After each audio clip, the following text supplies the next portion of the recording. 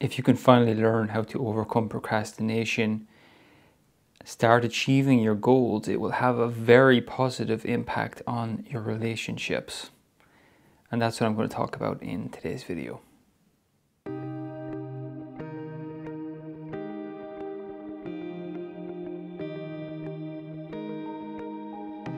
So if what I'm saying has merit to it, that overcoming procrastination, learning about procrastination, understanding it, and therefore overcoming it, if that's going to help your relationships, what we can do here is we can start to look at, well, what harm is currently maybe happening to my relationships due to procrastination? Because somebody actually asked me this in one of the comments in the video, is to talk about how procrastination can negatively affect friendships and relationships. And basically what it does, the negative impact it has in it, is it makes it incredibly difficult to be fully present with somebody, a friend or a partner, if we have procrastinated on what I refer to as our own personal emotional needs. And our own personal emotional needs are very practical. It's a lot of the goals that you'll have are kind of your own personal emotional needs. So to take care of your own needs first.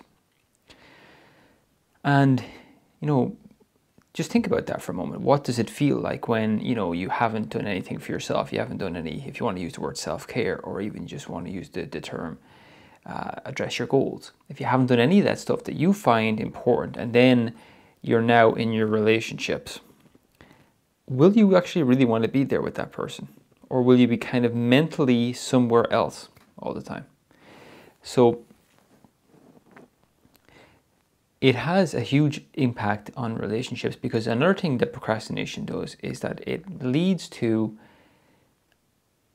kind of constantly deferring or procrastinating on actually or putting off the relationship. It's like, well, I haven't got my own stuff sorted out here yet, and I don't have time for that now. And that goes on, and then your social life maybe starts to deteriorate.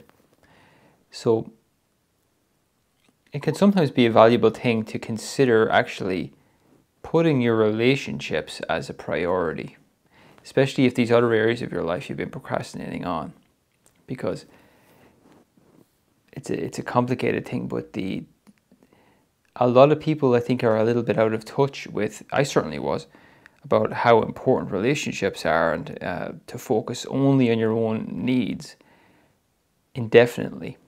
It is kind of a mistake. Really, I'll put it to you this way, right? There's your own personal emotional needs, and then there's relationships. Which are more important? They're both important. If the tendency for you has been to constantly delay putting off your relationships, it's probably a good idea to set that as a priority. But that doesn't mean that we can overlook our own needs, because that means if we do that, when we're here, we're not going to be actually present at all. So overcome procrastination. Learn why you do it, why it happens. It's not about any character flaw or anything like that. It's essentially due to a nervous system that feels overwhelmed, or has some kind of a programming sitting underneath it, a story, I call it sometimes, a defective story. And it's actually causing dysfunctional decision making in our behavior. So once you understand it and get to grips with it, so you are actually easily and effectively and consistently meeting your own needs, you will find that your relationships become much better. And it's such an amazing feeling, I genuinely mean this, when you're actually sitting with someone and you're not mentally somewhere else. You're actually sitting there, you've got everything you've wanted to do done, and you're sitting there with that person, you're making eye contact, there's nowhere else you want to be, nowhere else you have to be. And that person can feel that. And the thing about that too is that I should mention, if you can sit with a person in that way, being that present, 5 minutes of that is as good as 3 hours of being distracted or being mentally someplace else while you're physically with that person. So just bear that in mind. You know, it's funny, as a therapist, one of the areas I work on, I look at is procrastination, and I also look at couples therapy, for instance. I'm also starting to do more work on addiction now. But all of these areas, like in this video, we're talking about relationships and procrastination, they're all influencing each other. So it really is a holistic approach that we ultimately end up taking here. And what you do for yourself in one area of your life and improvement will be felt across the board.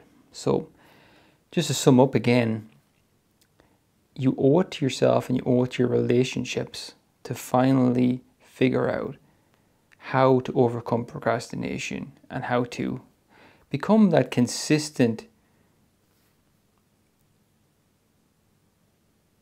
person with productivity.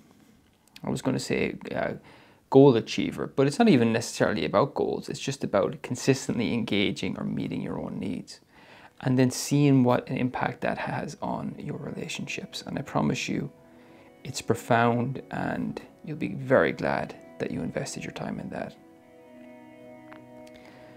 Thanks as always for being with me in today's video, and I'll see you again very soon in the next one. Bye for now.